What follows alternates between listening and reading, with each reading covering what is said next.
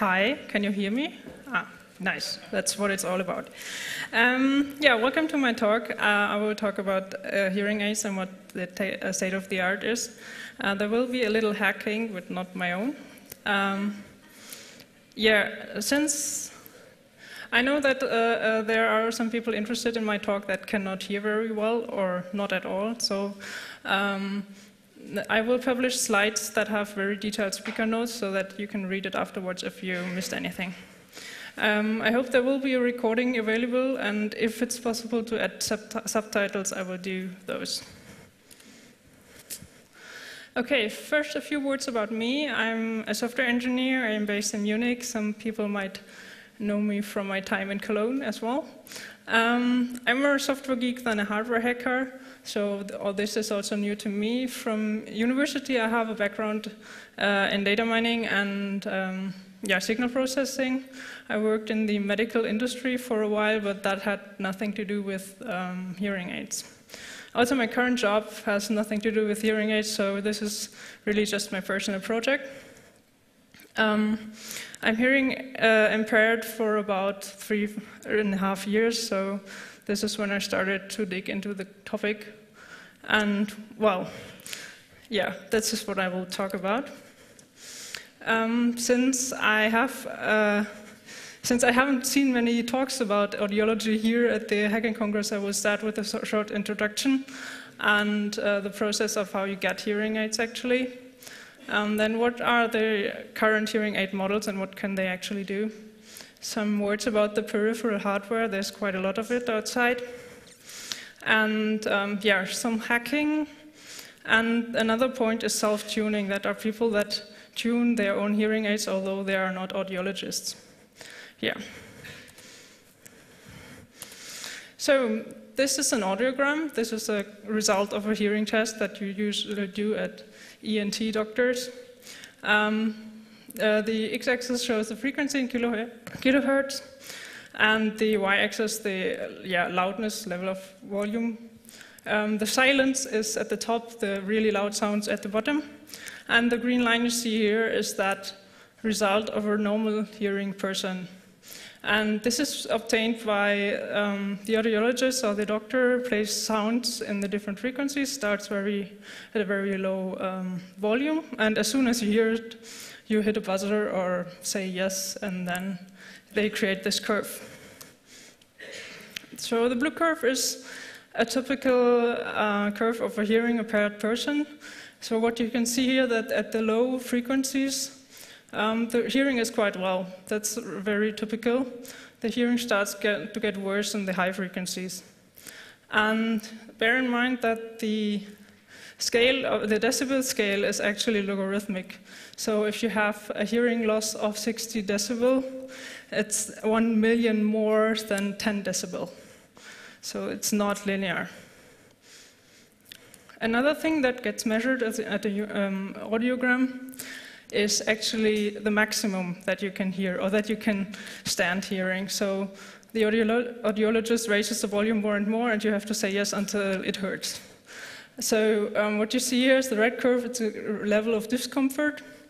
And also a typical thing is that it raises exactly at the areas where the hearing goes bad. This is a very complicated thing for tuning hearing aids because they cannot just amplify everything. Because you would hurt people very soon as you get below the red line.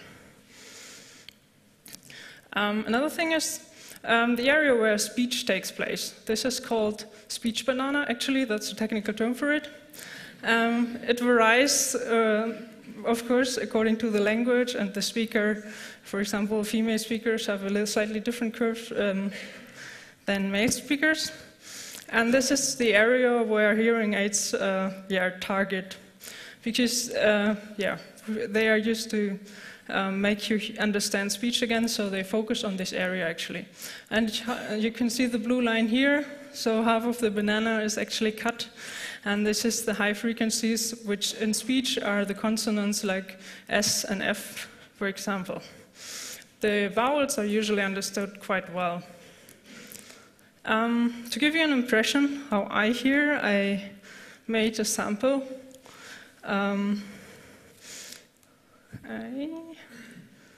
Check. So there's a song called Sad Robot from Pornophonique. It's a nice band which makes music with a Game Boy and a guitar. And the original has really nice high frequencies at the beginning. This is why I use it for testing. And later there's also some singing. So this is the original. And now I'm going to play my version. So with less high frequencies and a tinnitus as well. There's actually a website where you can download tinnitus sounds. And it says that you should actually turn down the volume when you start broadcasting that because it can hurt audio equipment. So I hope I don't destroy anything. So I will turn it down first and slightly increase it.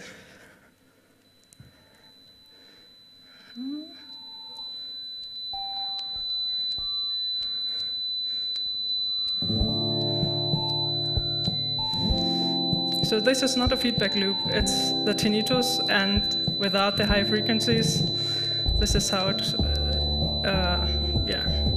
how it is.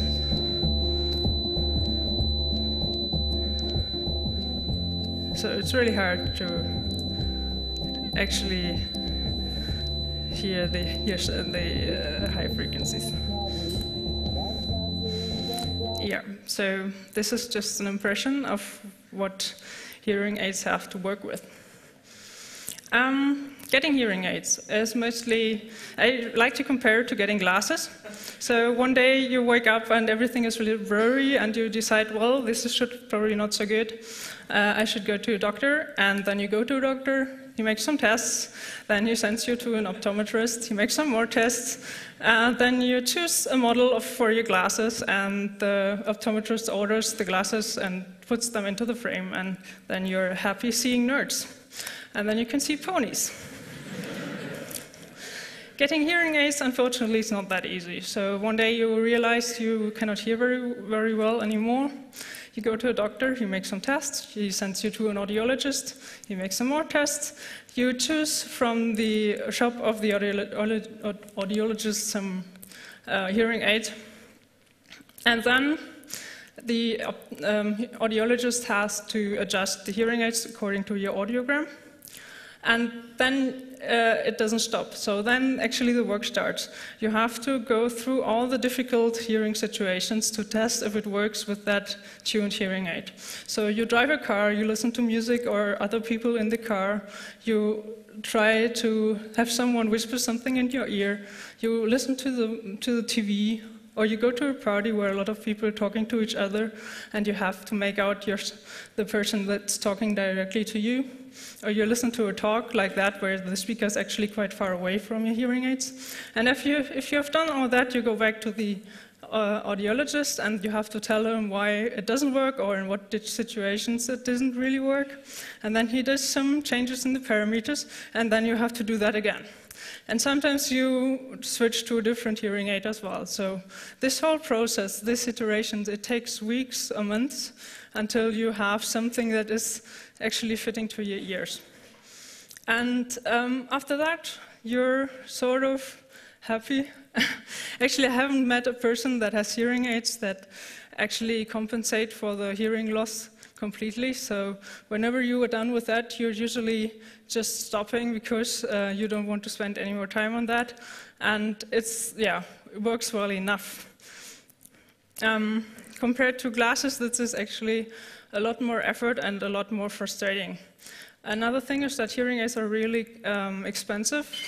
A good hearing aid starts at like 1,500 up to 3,000. And I only have the numbers for the German health system. The normal German insurance pays 500. So there's a lot of money you have to pay for yourself.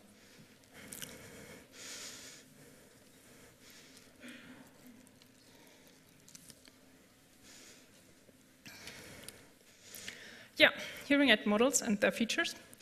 There are roughly 3 types. In-ear hearing aids that go completely into the ear canal. A more common one is behind-ear hearing aids. They are for mediocre to severe hearing losses.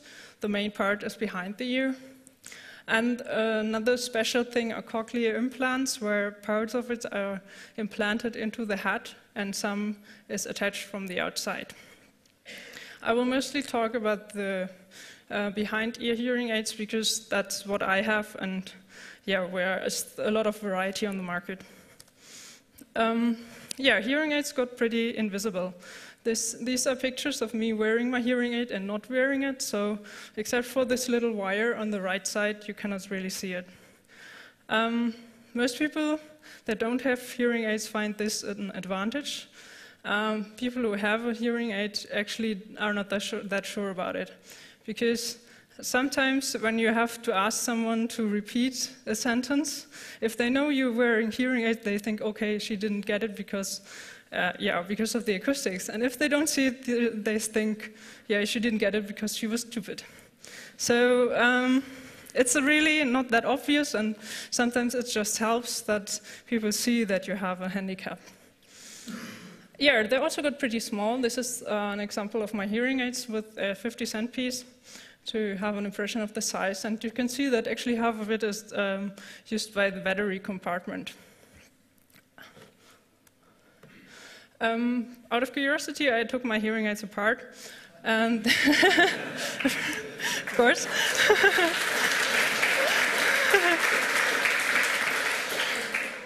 You can see they have like shells which you can take off, which is like for mobile phones, you can switch the color and choose a different one. And the body still, I know this picture is not really good, there's still a lot of plastic around it. And the white part, there's 2 microphones, the signal processor and antenna that's used for peripheral hardware. I will come to that. And the speaker is actually at the part that goes into the ear. And what you can also see here, that the part that goes into the ear has also like holes where the natural sound can still come to the ear. So if you still hear like low frequencies, then they can you can perceive them naturally, and only the hearing aids only adds what you cannot hear. This is called open hearing aid, and it has the advantage that you still hear natural sounds, which is really nice if you like, if you're really sort of an audiophile person that likes to listen to music. And so the first thing you do is actually choose that one. Yes, in the last, I think in the last 2 centuries, hearing aids got digital, and with that, they come with a lot of new features that you couldn't do with analog hearing aids. And right now they're standard in most first world countries. And yeah, the most important thing is that they can analyze the situation and react to it instantly. Since they have signal processing in it much more sophisticated than analog hearing aids did. Coming back to the audiogram. This is actually a feature that can also be done by analog hearing aids. I don't know in what extent, actually.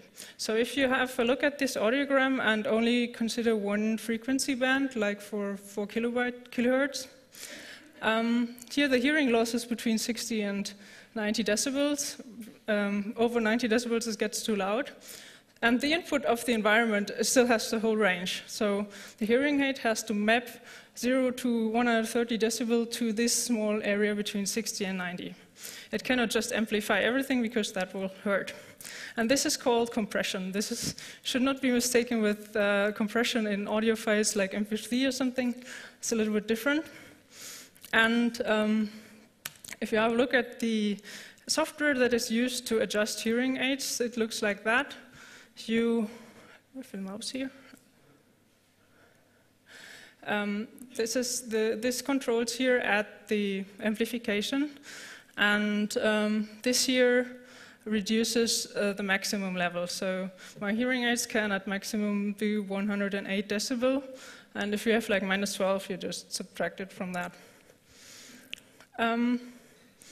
This has a problem that if you compress it, the volume gets like increased and decreased all the time, and this can actually make it harder to understand speech because the hearing aid is adjusting all the time. And so to avoid that, they don't compress every time.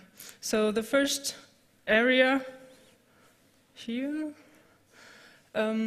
is linearly amplified, and only after a certain level they start compressing, and this is called knee point. So that they usually try to avoid compressing the speech signal and only something above that. In the hearing adjusting software, it looks like that. This is actually an example only from Siemens. Every brand has their own adjusting software, or tuning software, so this is just an example. So here you have the knee point in the first row and the factor by what it is compressed.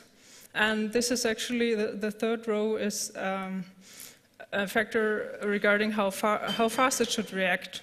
So syl means syllable, so within one syllable it's adjusted to the right volume.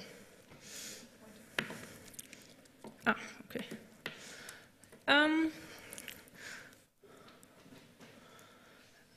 The problem is, what do you do when your hearing loss is so bad that the red and the blue curve actually meet each other, or the blue curve goes all the way down?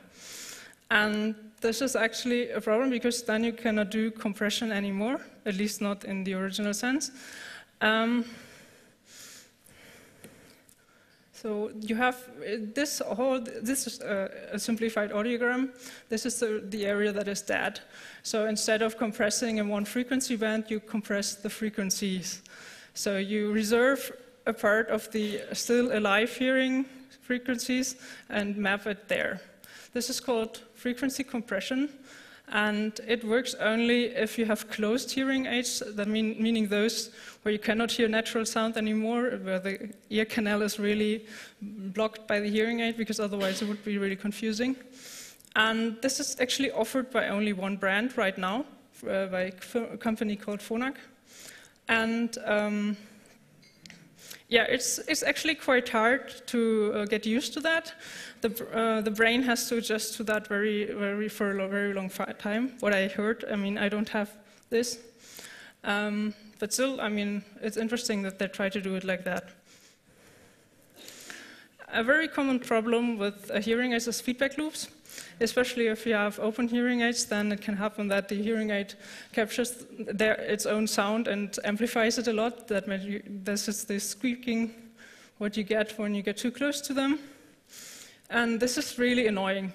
It happens every time something gets close to your ears, which is like, it can simply be hair wearing open, or you put on a hat, or you hold a telephone handle next to your ear, or you just want to lie down on the sofa, or especially when you hug someone, you start squeaking, like you give bionic feedback.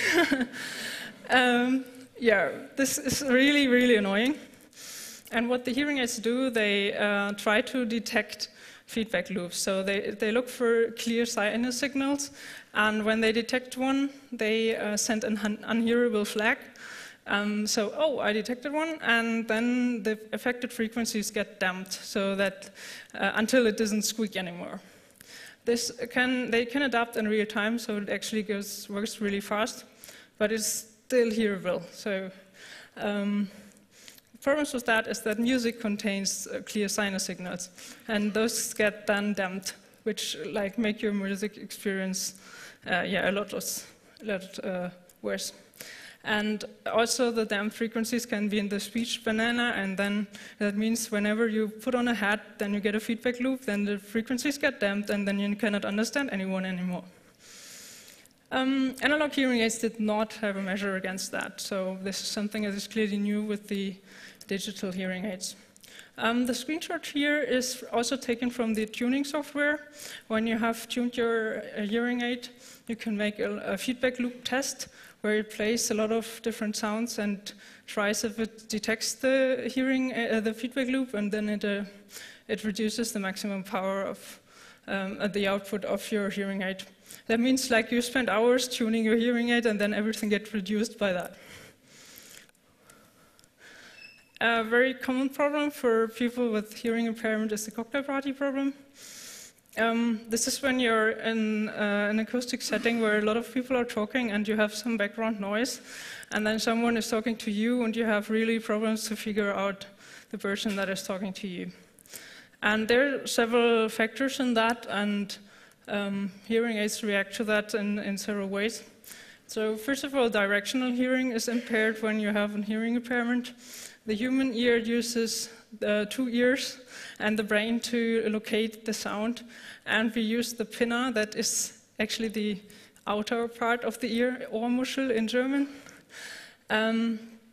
If you have behind-ear hearing aids, of course, most of the microphones and everything else is behind the ear, so you cannot use the pinna. You have to simulate that in a different way. And this is why both hearing aids have 2 microphones. So you have 4 microphones in total when you have like hearing impairment on both ears. And this way they can detect if the sound comes from front or back. And they talk to each other, so they can also detect if the source of the signal is right or left to you. Additionally, they try to recognize the situation and automatically focus on the person that is talking to you, and also to reduce the background noise in general. The in-ear hearing aids I showed before, they of course still can use the features of the pinna. This is also a screenshot from the tuning software. You can actually test your directional hearing in real time, so you can wear your hearing aids connected to the software, and then you can do something like that and see if it's recognized correctly. It works more or less in a silent room, but yeah, not in a cocktail party. Yeah, generally it's really hard to extract foreground from background noise, because foreground noise has all the high frequencies and background noise doesn't. And if you don't hear high frequencies at all, everything is like one blob of sound for you.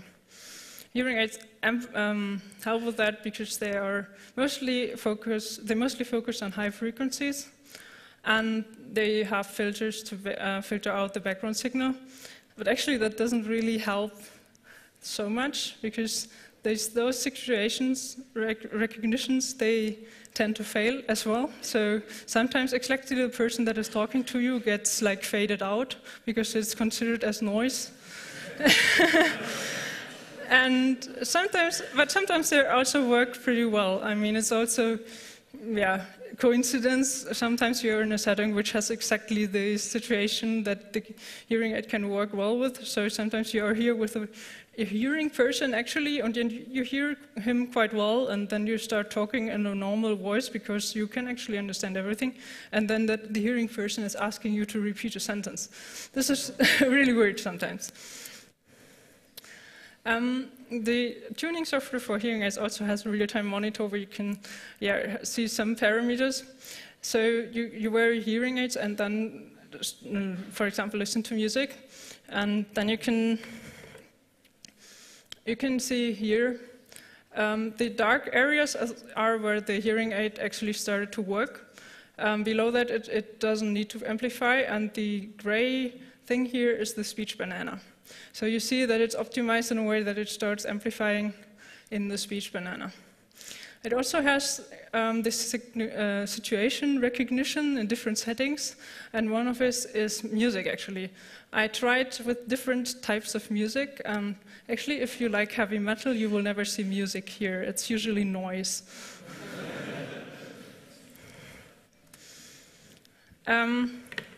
A problem with hearing aids is humidity, actually. So most hearing aids are not waterproof. That doesn't sound so bad, but actually a lot of things are related to that. So that means no swimming with friends, no pool parties, no water sports where you have to talk to someone. Sweat is a problem, especially for people who do a lot of sports. No audiobooks in the bathtub, no heavy rain. So if you go to an open air concert and it starts raining, you will really have to take care of that. Also, just like wet hair, when you go out of the shower, you have to wait until your hair is dry until you can put your hearing aids in again.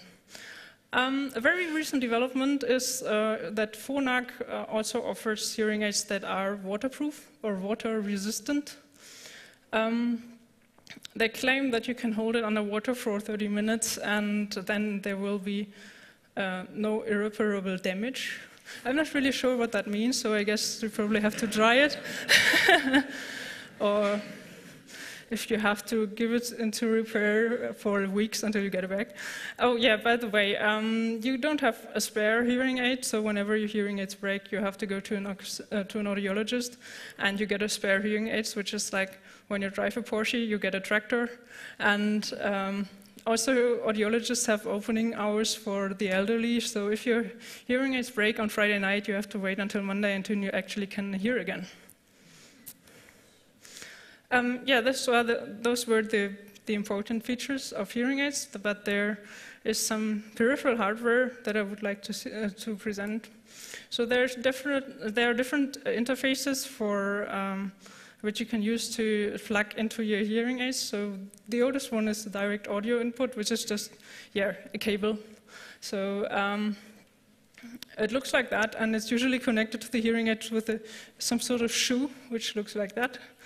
And yeah, it has the pros and cons of cables. Of course, you feel like being on the leash, but you also have no interference with other like wireless stuff. It's usually used to plug something else in, for example, FM or Bluetooth adapters. And yeah, I mean, this is pretty old technology, but it's still around. Although for really small ones, the plug is actually too big, so they leave it out there. Another very common technology is FM systems.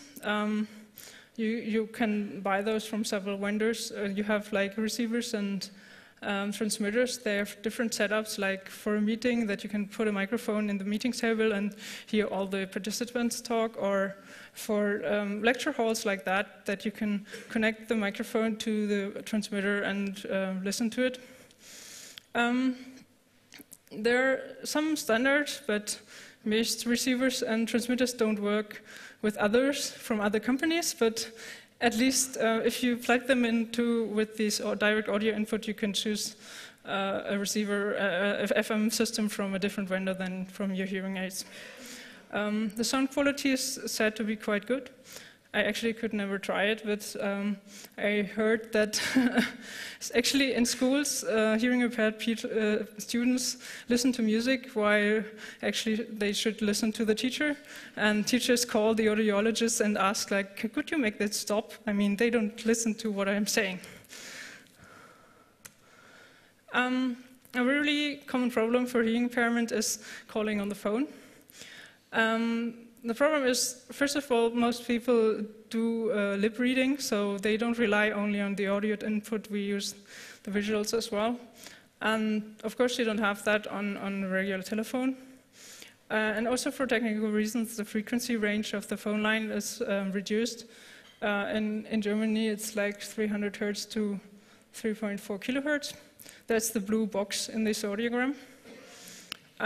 Also, the background noise that you have in the room where you are talking on the phone does have the full range, so you get actually background noise in a better quality than the signal from your person that you're talking to.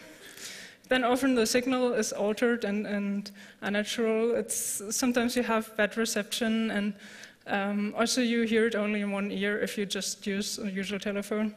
And if you hold it to your ear, you get a feedback loop. So a lot of things make it really annoying to talk on the phone, and there are some technical solutions for that. The most old one is the telecoil or T-coil, and it's connected, and the source is connected to an induction loop, and you take off the electromagnetics from, and this is from the telecoil. It's there in the picture, a really small antenna, and there are different ways. Different setups for the induction loop. So there are adapters that have the induction loop actually used to hang it around your neck, or there are induction loops installed in lecture halls like this. I don't know if there's one here. It's widely used in Europe, especially in Scandinavia. They even have laws where like every public building has to have one, or at least public lecture halls. You have some pros and cons, of course. You have interference. When you move inside the induction loop, the level of volume changes. So it's nothing where you should like dance or something, but if you sit still in the theater or something, it works.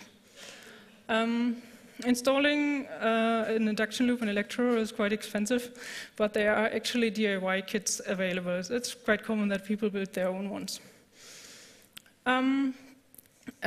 Telephones also have an induction loop, even very new ones. So all telephones which are called hearing aid compatible, they have an induction loop that can be used with a telecoil, even like the new iPhone, for example. And then there's Bluetooth. Hearing aids, there are right now no hearing aids that can do Bluetooth directly, because mostly of the batteries. Usually, hearing aid batteries last like 1 week to 10 days, but with Bluetooth, I think they will only last a couple of hours. Although there are no Bluetooth-enabled hearing aids on the market right now,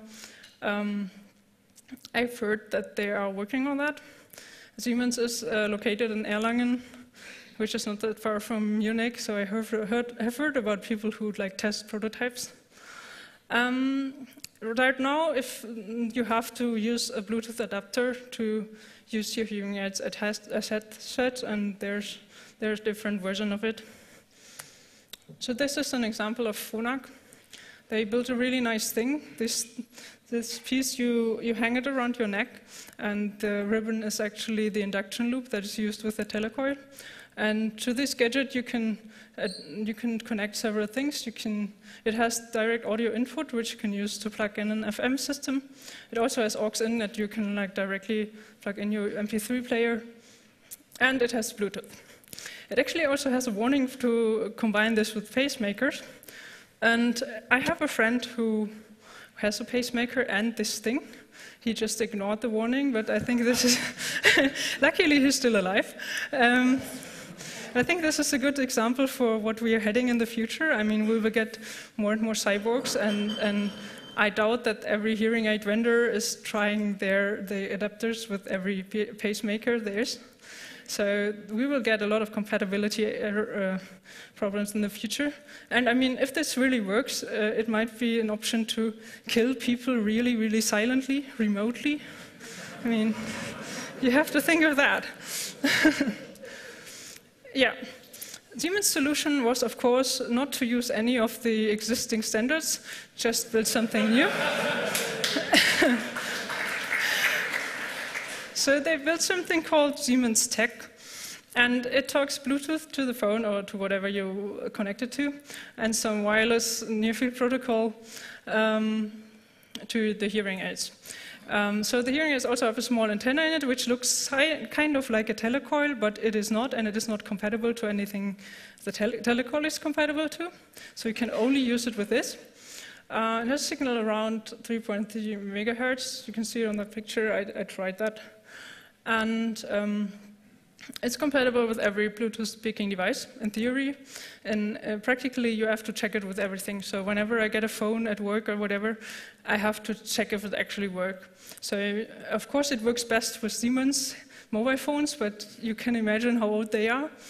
And yeah, they also are supposed to work with landline phones, but on their websites, they say only two.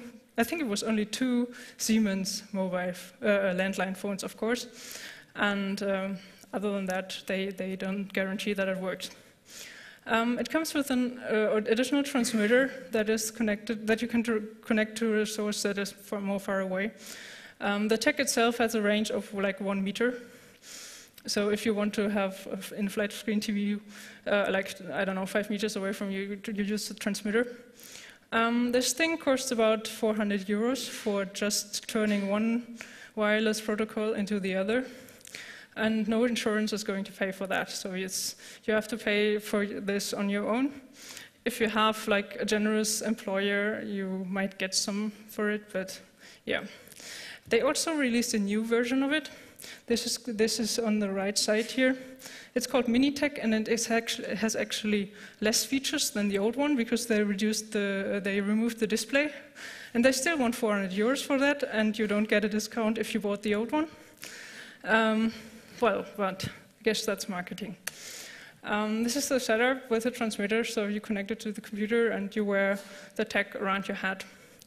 It also has some buttons for the different programs. So hearing aids have different programs that you can change manually, so that you have one for like listening to music, or one for your living room, and one for outside or whatever. Of course, I took that apart as well. You have to couple this tag with the tuning software of hearing aids. So there is some kind of authentication via a 7-character serial number. I doubt that there's actually a lot of encryption in there, because the latency is crucial. Bluetooth already has a latency, and you don't want to add that much to it. But I also tried to use a different tag with my hearing aids, and it actually doesn't work. So some kind of authentication must be in there. But if you're too lazy to hack that, you can still hack the Bluetooth. There are like lots of talks about that here. And of course, the pin is 000. And something that is not directly about the tag, but the hearing aids also communicate with each other. So if I switch the program, there's actually a small switch on my hearing aids. If I switch between the programs on one ear, it also tells that to the other ear. And that one doesn't use authentication. I have heard that when people have the same model of hearing aids and are close to each other, for example, it happens when couples buy the same hearing aids, then you switch your program and your spouse also gets the program switched. And this can actually only be changed by the audiologist by changing the channel. So they have like in for wireless LAN, like different channels, and you set it to a different one. That's the security about that.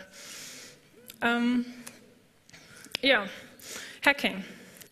When I started to dig into that topic, I was really disappointed that there is not very much hacking. So there's one forum called hearingaidhacks.livejournal.com. This is the biggest one I found. And but if you go through the entries, it's mostly people asking for technical advice. So I bought this and this hearing aid. What peripheral hardware can I use with it? I guess the reason for that is that, I mean, the devices are really expensive, and the warranty and yeah, the insurances are really not that nice if you break your own hearing aids, and you still have this problem that audiologists that have opening hours that cannot be used by people who still have a life. So people are a little resistant to actually hack the hearing aids. But there is a little hacking on the peripheral hardware. I will show some 2 examples for that. There's one guy called Gertlex who built his own Bluetooth adapter. He posted this on Flickr, quite detailed. And what you can see here, he used a Sony wireless Bluetooth headset and hacked it in a way that you can connect the direct audio input cables from the hearing aids. The picture here in the upper right corner shows the setup when he tested it. So he actually didn't test it with his original hearing aids. He used an old one that he had, and he even used an old MP3 player because he was afraid of frying that as well. So this is sort of the precaution that you have to do when you start, like frying your hearing aids. I mean, you cannot only fry your hearing aids, you can also fry your hearing even more, so you should be careful. And there's another guy who also made a Bluetooth adapter, he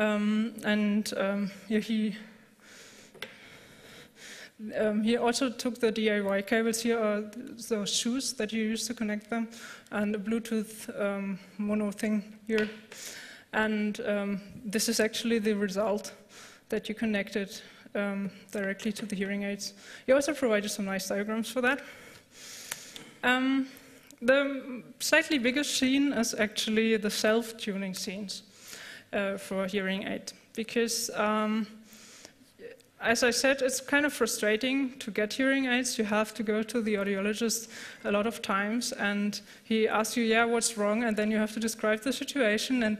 But you're sitting in this silent cabin at the audiologist, and so the adjustment is not really done in realistic circumstances. And a lot of people get frustrated about that. So they spend like weeks tuning the hearing aids at the audiologist, and still they are not happy with it. So they try to get the hardware and software that is necessary for it. And those are actually only sold to doctors and acousticians or audiologists. So, and they're not sold on eBay because it's medical equipment, and this is not supposed to be sold on eBay.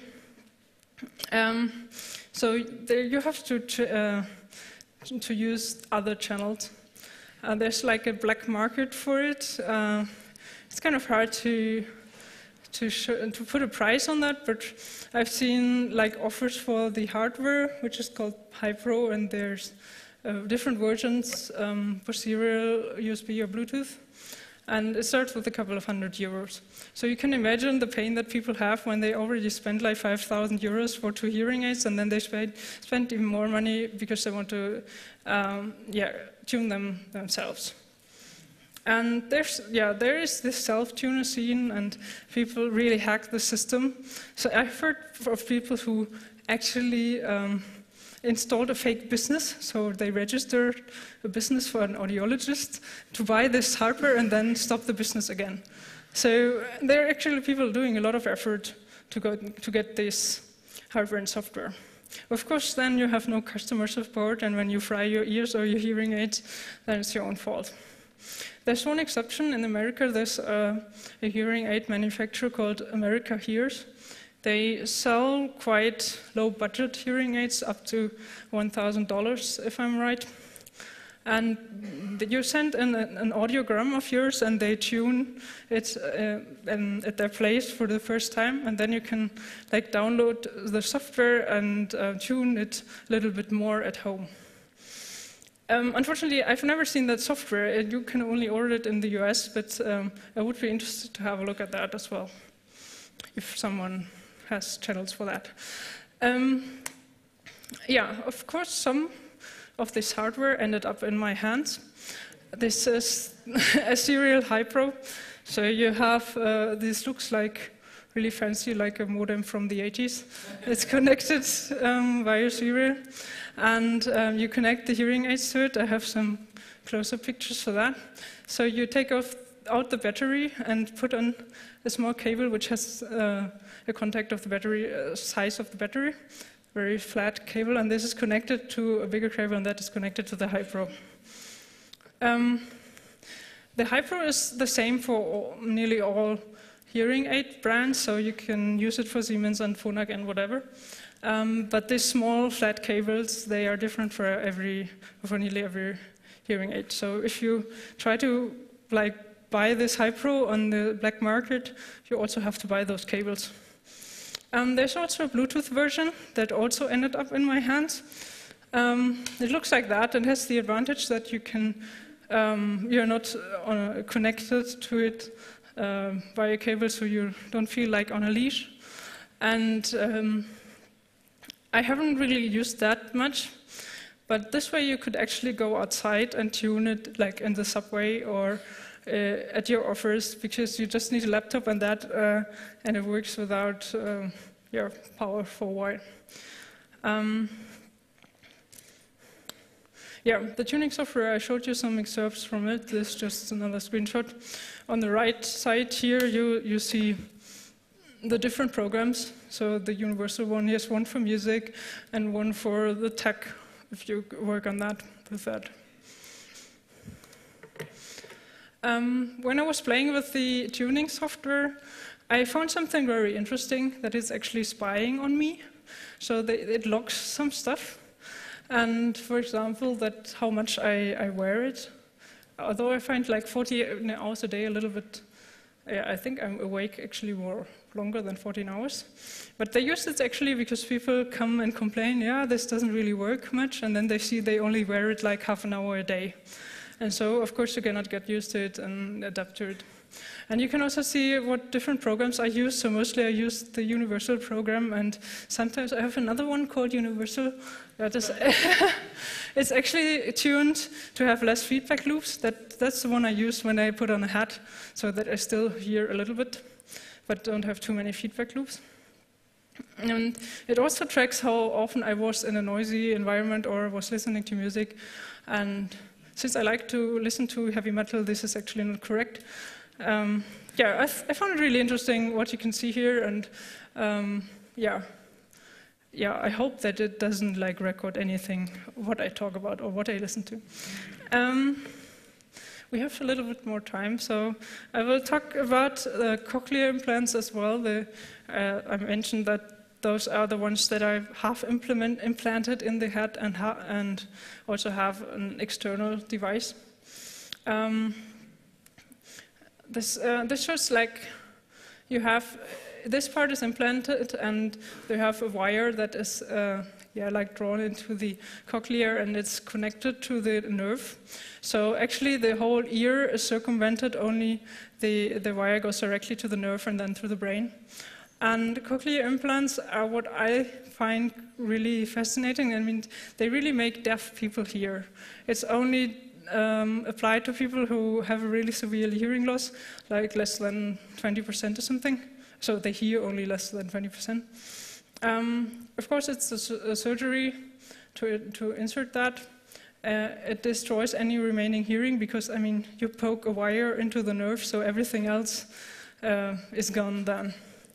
It can also affect other nerves. So I have a friend who had this surgery and they touched some taste nerves as well, so everything tastes metallic.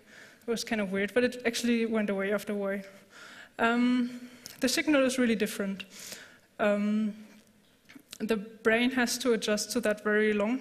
There are actually hearing courses after you get the surgery and the device is started. You have to really get used to that because, I mean, it's like electrical signals directly inserted. And the technology of these devices is usually behind the usual hearing aid technology because, I mean, it has to be like well tested before you put something into your head.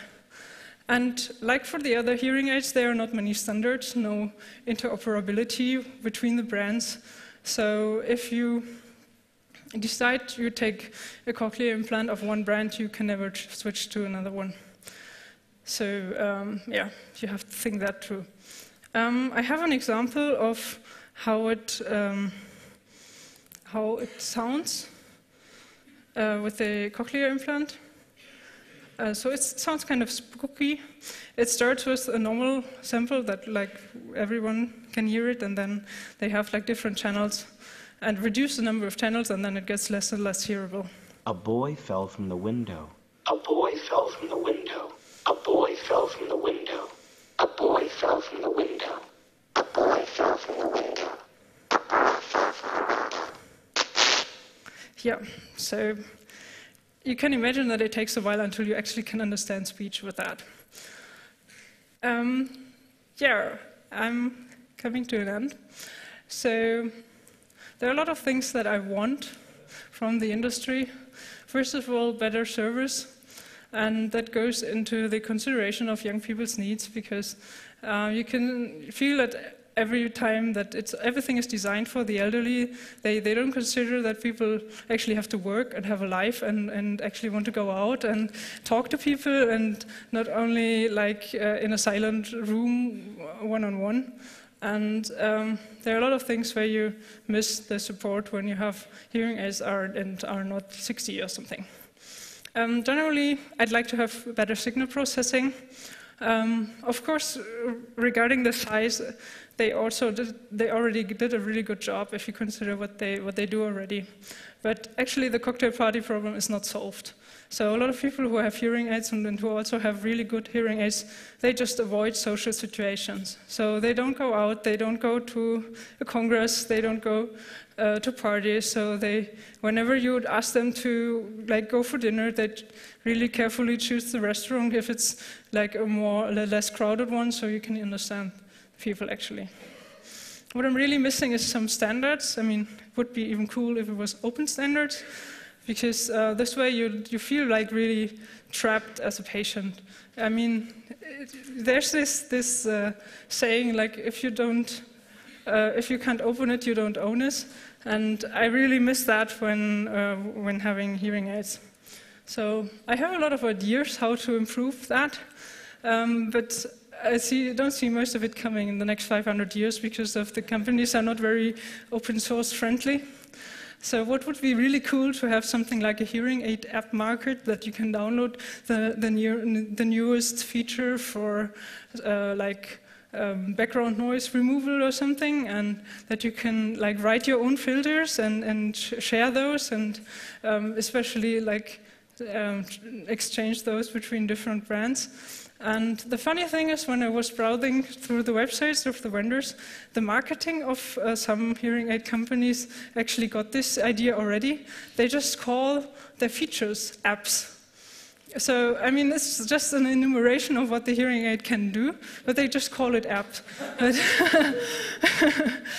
And, I mean, it would be really cool if there was something like that. You can exchange those. And what I also like, I mean, hearing aids do not use like reoccurring situations. I mean, most people have a rather steady lifestyle. You live in the same apartment most of the time. You work in the same office. You take the same subway to work every day. And hearing aids are only tuned for like a general situation. But I think signal processing works well the more you have, the more you know about the surrounding.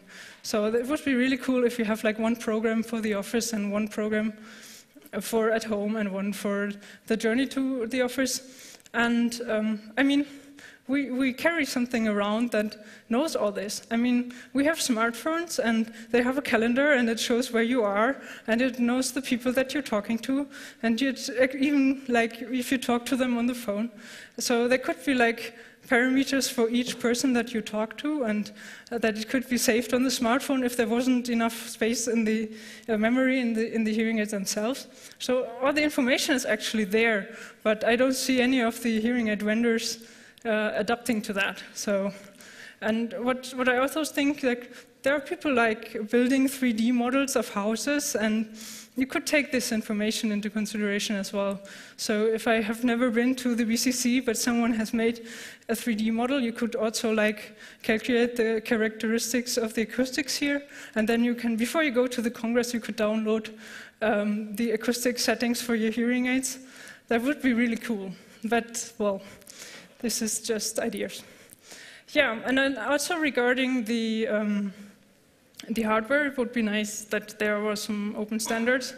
I mean, it would be cool if you could like print your own hearing aids with a 3D printer, at least the part that goes into your ear so that it fits really well.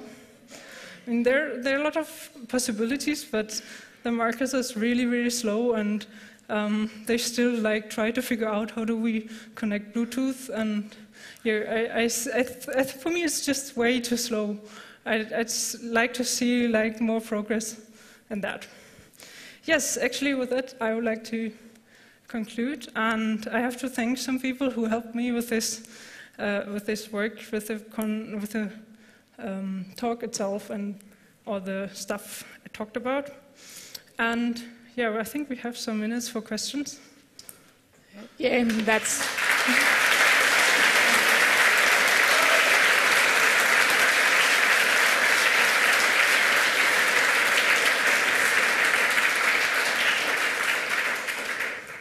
Wonderful. So before we come to the questions, I need to say 3 things, which means please stay seated while the question and answers are going on. Then please pick up your trash and your water bottles and take them out with you. And then please leave through the front door here, while the last door over there is the entrance for the new people. So now we can go over to the question and answers. We have a signal angel again in the IRC setting and watching Twitter, and we have an audio angel in the back running around with a microphone. So please, questions now.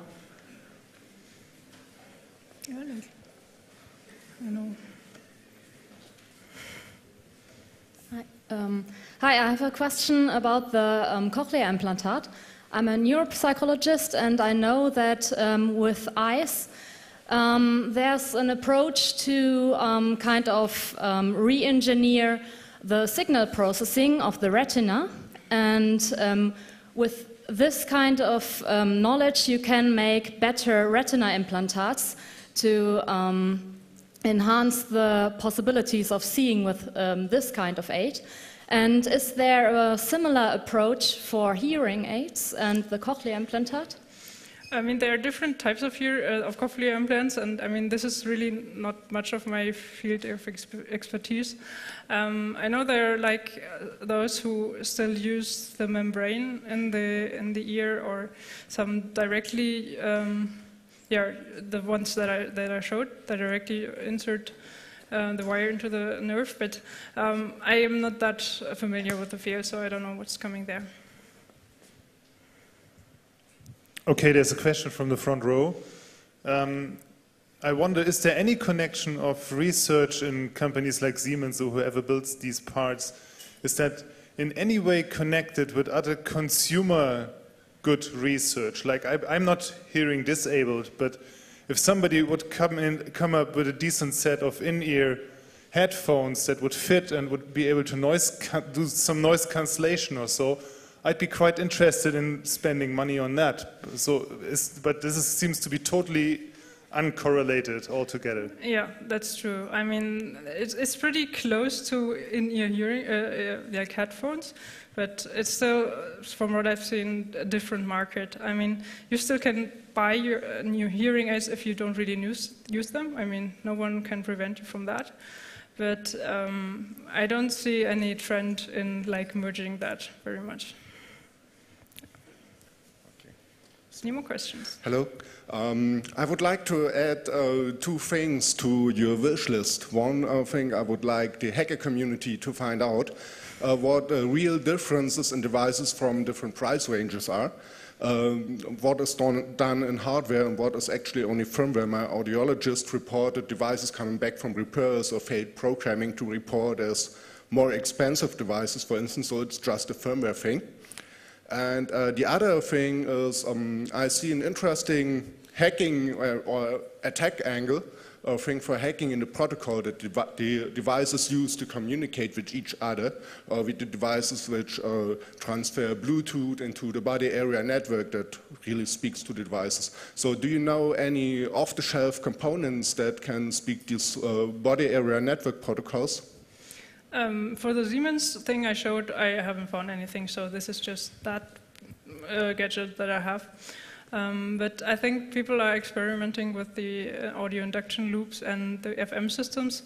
But yeah, it's not that much that you can see documentation of that, so I'd like to see more here. I mean, I made this talk because I would tell you hackers what's on the menu, and it would be really nice if there was more activity in the scene, and it's kind of hard to start that if you're all alone. So I hope I've risen some interest, and if you have any pointers for me or anything I didn't mention here, so I'm also happy if you send me an email, or I will be around in the next couple of days. So, yeah. Before we finish, there are some questions from the internet.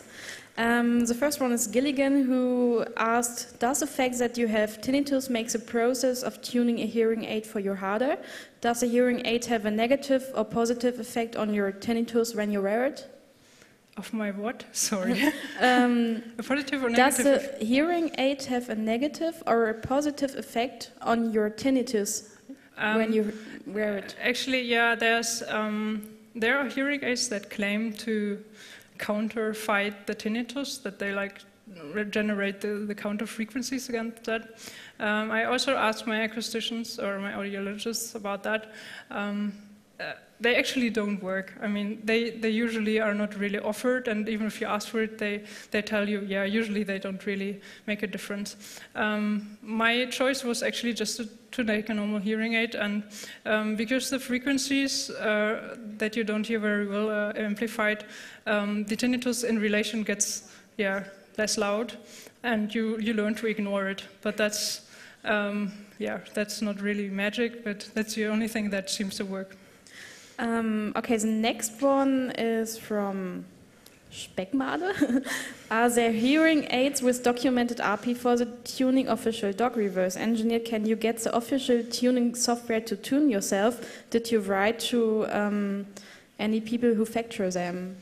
I haven't found anything about that. The only thing you can do is like get the software on the black market and disassemble it if possible, but there are like no APIs or something. That's really, yeah, what I'm missing as well. Okay, the last one is from Lucy, I guess. What frequency range can you usually hear using a cochlear implant? How fine can you resolve frequencies? They are about the range that you have in the speech banana, but actually I'm not that familiar with cochlear implants, so I cannot give the details here. Okay, hi. You showed us the programming tool for changing the settings on the hearing aids. I've forgotten the name, but the 1980s modem. Have there been any attempts to clone that hardware or reverse engineer the spec? I'm not sure if I understood correctly. You mean like how you get the hardware for this? Yeah, so at the moment you have to buy the programming tool, as I understand, to update the software. Since it's only delivered and sold by two audiologists and doctors, you have to be friends with audiologists or doctors, and somehow they can give you that, but there's no official channel, so you have to, find the black market. Yeah, sorry, my question was, has anyone tried to create an open hardware variant? Has anyone copied? No, I haven't found anything like that either. So that was actually also on my wish list, that makes the tuning hardware open source as well. That would be really nice. But I mean, it's a serial device, so you could actually do some sniffing there, but I haven't seen any approaches there. Yeah, because it looks pretty easy, I would say. Yeah. So we are running out of time. Is there any really, really important question left? You mean, because she's around, so you can meet her in the next days on the conference again, on the Congress again, and ask her more questions. And thank you very much for the talk. It was very interesting.